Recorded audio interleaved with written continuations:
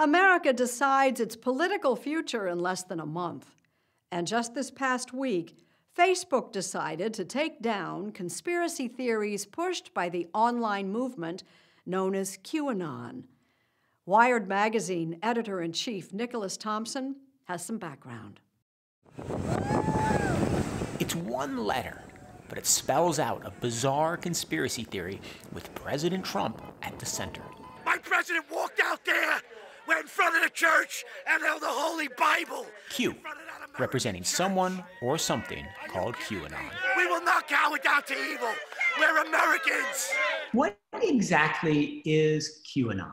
QAnon is a bundle of different beliefs, but the one that often gets focused on the most is the idea that Donald Trump is fighting and winning a war against satanic, cannibalistic, child molesting top Democrats. Starting in 2017, a mysterious someone calling him or her or themselves Q began posting tangled clues on internet message boards. They're called Q drops, full of false information and styled as if they come from a Washington insider.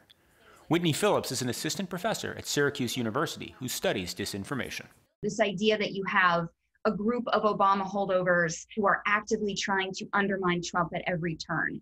And sometimes that is explicitly referred to as the deep state. At the crux of the theory is this belief that you are secretly saving the world from this satanic cult of pedophiles and cannibals. Does that sound like something you are behind? Well, I haven't heard that. While President Trump has refused offers to distance himself from QAnon. Is that supposed to be a bad thing or a good thing? I mean, you know, if I can help save the world from problems, I'm willing to do it. I'm willing to put myself out there. Democratic presidential nominee Joe Biden has another diagnosis. What would you say to President Trump for not rejecting that conspiracy and the people who believe in it?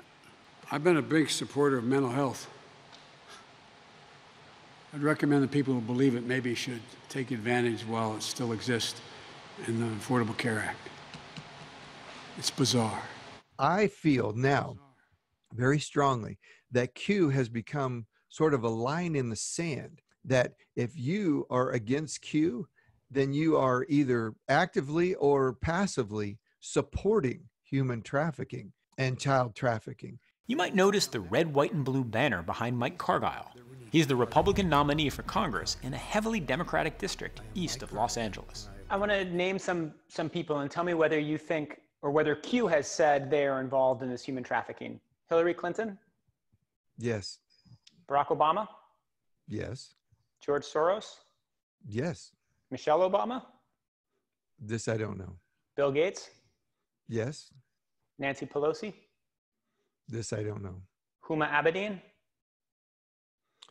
No, let me back up. I think I did hear something about Nancy and Uma. But here's the thing. The names you've named have all had allegations of doing things wrong. Mm-hmm. Where's the investigation? It turns out, when you talk to a Q believer, every question just begets more questions. Like when I asked about some of the more outlandish Q beliefs regarding President Obama. How does one investigate whether Barack Obama worships Satan or drinks blood?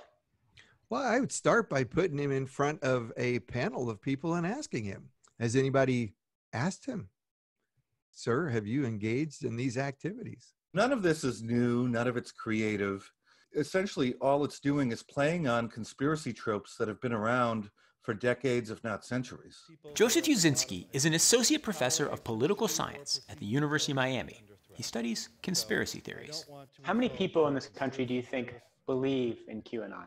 So depending on how we ask these questions on surveys, we get between 5 and 10%. And in many ways, it's actually one of the least believed conspiracy theories that I poll on, which I think is a good thing. Q has been able to capitalize on a whole lot of beliefs that are already popular amongst Americans. So the idea that there's a deep state is almost a majority belief. Vaccines often poll around 25 to 30% of Americans thinking there's some sort of conspiracy there. So many of the component parts of QAnon on their own poll very well and are far more popular than QAnon. It used to be the case that you had to do a lot of legwork if you were questioning who really assassinated JFK or who controls global finance. But now, the online world leads you on. Facebook responded this week by banning QAnon accounts. When you are starting to go down the rabbit hole, as they say, you start clicking around and searching for information about QAnon or the deep state, what happens is that based on your previous clicks or the previous clicks of people who are deemed to be like you by recommendation algorithms, you start getting fed more and more confirming information, not just about the conspiracy theory you're looking into, but other conspiracy theories as well. Algorithms are feeding you the kinds of things, the kind of diet it thinks you want to eat. As a prospective congressman, I always want to get to the bottom of the issue. What is actually occurring? I stand with Q and the team. Mike Cargile, we should point out, is not the only apparent Q supporter running for Congress. There are more than a dozen candidates, almost all Republicans. Many, after showing early signs of support, have tried to distance themselves from Q. That includes Marjorie Taylor Greene, running unopposed in a solidly Republican district in Georgia. She's almost certainly headed to Capitol Hill. Save America, stop socialism. What will you do if people are elected who believe in the QAnon theory? You got to push back on them. Adam Kinzinger is a Republican congressman from Illinois and one of the few in his party to speak out against QAnon. Everybody has a right to elect whoever they want in their district. If somebody wants to send a QAnon believer out here, it's their right in a representative democracy, but it doesn't mean we have to accept it. This month, the House passed a resolution condemning QAnon. 17 Republicans voted against it. Congressman Kinzinger is worried about the effect that QAnon could have on the November 3rd election.